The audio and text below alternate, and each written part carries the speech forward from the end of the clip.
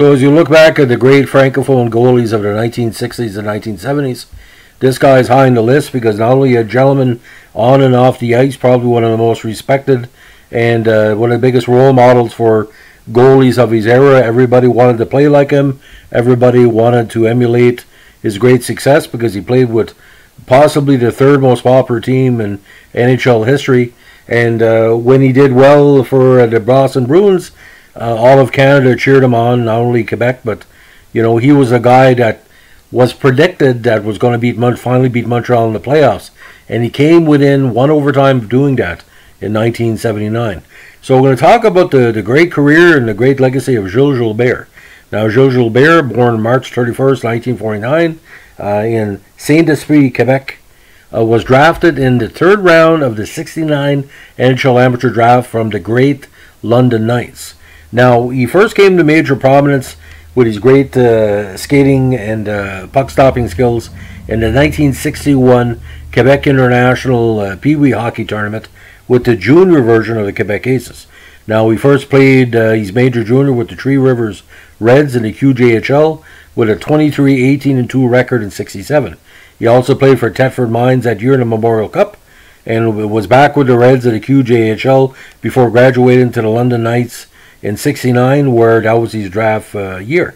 Played 37 games for the Knights that year in a very offensive-minded association with a 4.55 average.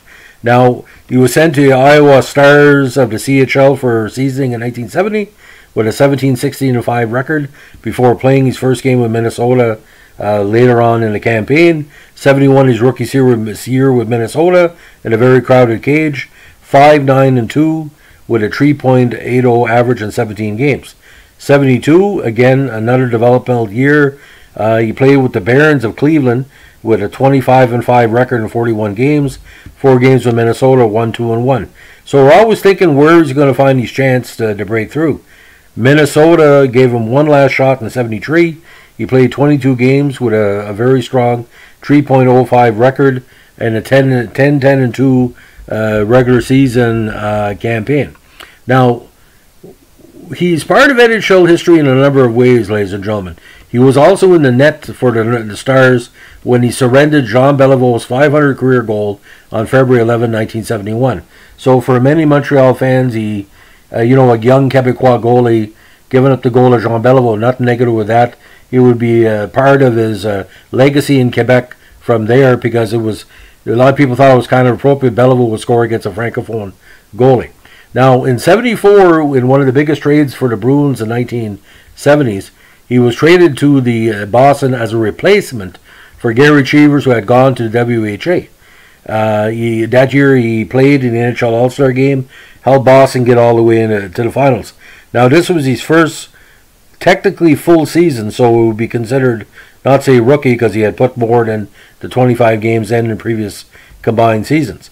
That year, 34-12-8 record in 54 games, 2.95 average, and 10 wins in 16 playoff games. He helped Boston to come within 2 games of the Stanley Cup championship over the Flyers.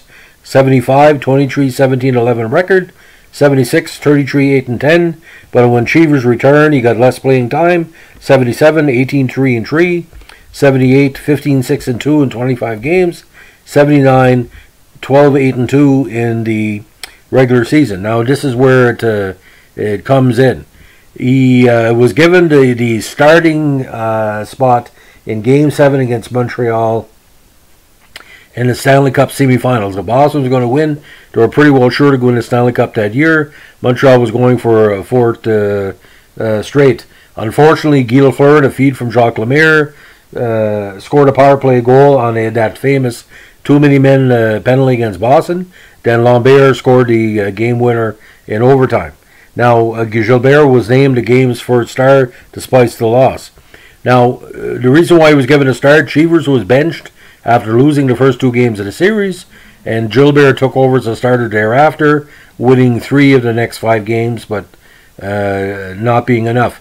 He was named the game's first 3 stars in the 5 games he played against Montreal.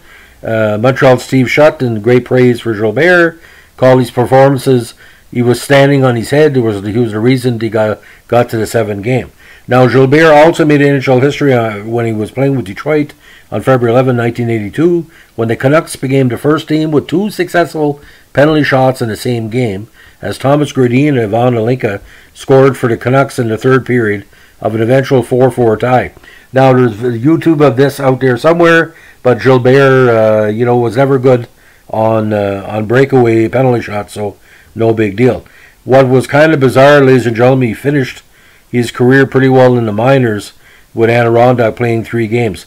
But bad records with Detroit over 3 seasons. He only won 21 games while losing 48. So take it as you will.